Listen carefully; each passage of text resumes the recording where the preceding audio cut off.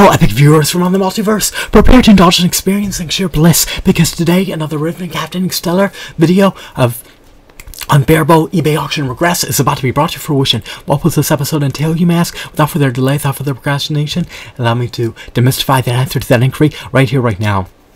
This series encompasses my Unbearable eBay auction regress. I'm going to elucidate what recently transpired, which I have qualms about and which deeply disturbs me.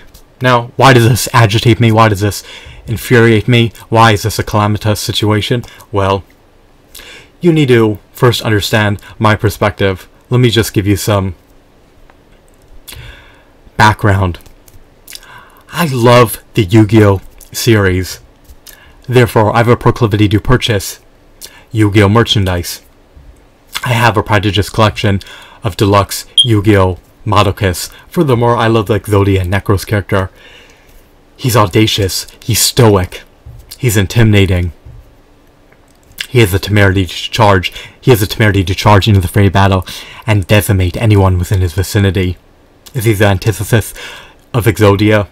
Is he the doppelganger of Exodia? Is he the nemesis of Exodia? Is he the arch rival of Exodia? I do not know. I do not know the lore appertaining to this character. All I know is that he's an epic, stoic, mighty, powerful Yu-Gi-Oh! Monster.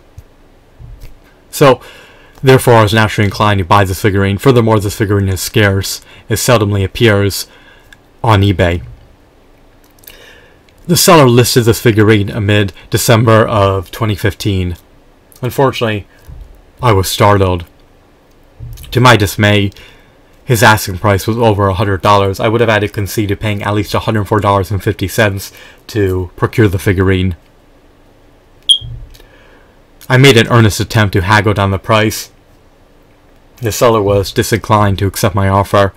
He would continuously relist the item at $104.50. That was the grand total of the item. $95 for the initial bid, in conjunction with $9.50 for the shipping costs, and that doesn't include any unexpected surcharges that may be brought to fruition. So I wasn't content with paying $104.50 for the figurine immediately, unless someone was willing to bid on the action figure as well. I would typically monitor the auction for this figurine. I would be on standby to bid amid the final 10 seconds of the auction. If someone were to bid on the figurine first, that would prompt me to bid. Unfortunately, the one time someone did bid on the auction, I was absent. The auction ended at 7:30. To my dismay, I arrived back on my computer at 7:53 p.m. The seller bid amid the final 2 minutes of the auction, or perhaps maybe the final 2 seconds of the auction. I'm unsure. Apparently it ended at 7:30 p.m. on January 10th of 2016.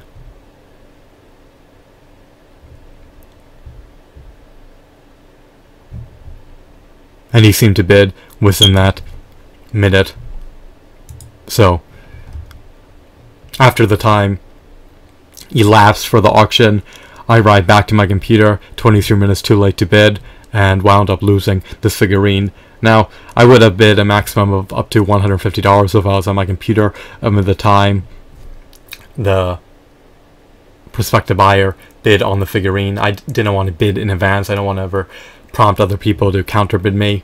I was hoping that I could procure this figurine for under $104, but I would rather pay up to $150 and not procure this figurine at all. So in other words, because I pushed my luck, because I didn't bid in advance, because I wasn't present at my computer amid the end of the auction, I wound up losing the auction. I had ample opportunities to purchase this model. I watched it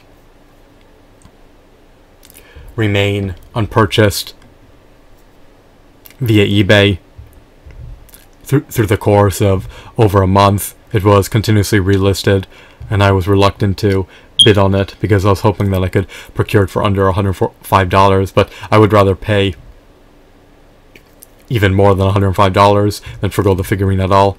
But because I pushed my luck, because I was too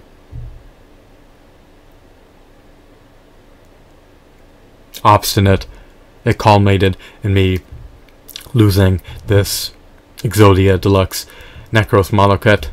It's definitely akin to an action figure. It has ample points of articulation. It has a robust design. It has high quality textures, high quality shadings. It stands roughly 13 inches tall. It towers over nearly every action figure that the typical action figure collector possesses. I just love his aesthetics. I love his hues. He contrasts eminently well to Exodia.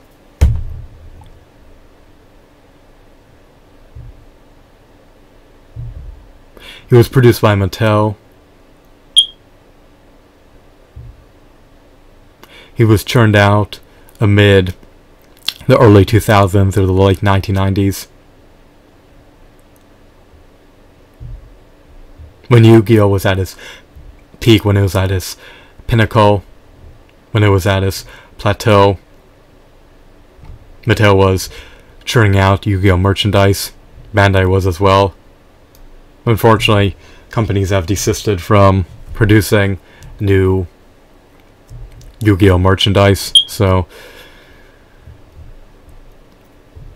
these figurines are not found on store shelves. You can only hope to get them via the second-hand market, and you have to concede to the asking prices of the seller. You could strive to haggle down the prices, but you may do so to no avail, so I shouldn't have pushed my luck. I'm real agitated because this figurine may never resurface on eBay again. There's 0 listings for it at the moment. I hope that another Exodia Necross model kit emerges on eBay within the next half a decade. It may not. I need to be optimistic. Am I jubilant? Am I buoyant? Am I gratified? Am I content with my decision? I unequivocally am not. I'm really agitated.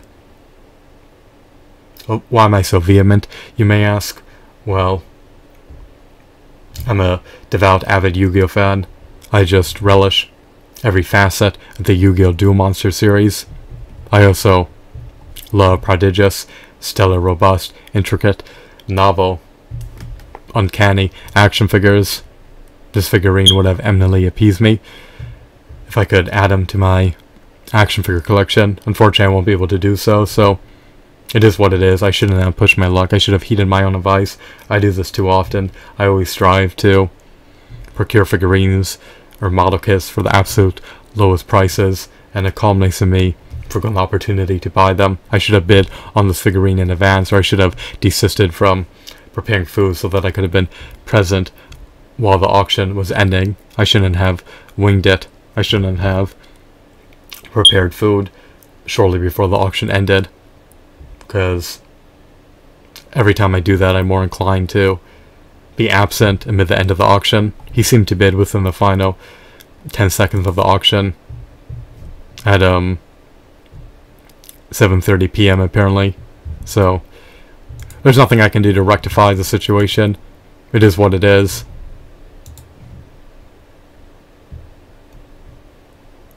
I hope that in the future the figurine will reappear on Amazon or eBay, but there's no guarantees with anything in life. The future is an enigma, the future is obscure, the future is unforeseeable, the future is precarious, so I can just hope for the best. I don't want to be pessimistic, so I'll desist from further harping on negativity. I need to move on with my life and cope with my losses, cut my losses, move on, and be gratified for what I possess, be grateful for what I possess, and not wallow in negativity because I yearn to possess more. So I should be appreciative and not pessimistic, to say the least. So, I'm sorry if this video rendered you dreary and dejected, but if you're imbued with passion, if you love the Yu-Gi-Oh series, then you can understand my sentiments. Perhaps you don't possess this figurine as well, and if you do, then you can understand my perspective and where I'm coming from. But if you detest and disdain the Yu-Gi-Oh series, then you may not be able to relate to my sentiments, which is okay. You're supposed to be a unique character and not akin to every other sentient being on the planet. So I'm dismayed, I'm agitated, I'm infuriated, but there's nothing I can do. My decision to not bid in advance, my decision to be absent amid the final minutes of the auction, when it was posted for the 4th or 5th time with asinine anime, I definitely regret my decisions. I have qualms about my decisions, but I can't reverse the past. I can only hope for the best. So, I hope that you deemed this video to be enthralling and insightful. Have a wonderful, marvelous day. Goodbye.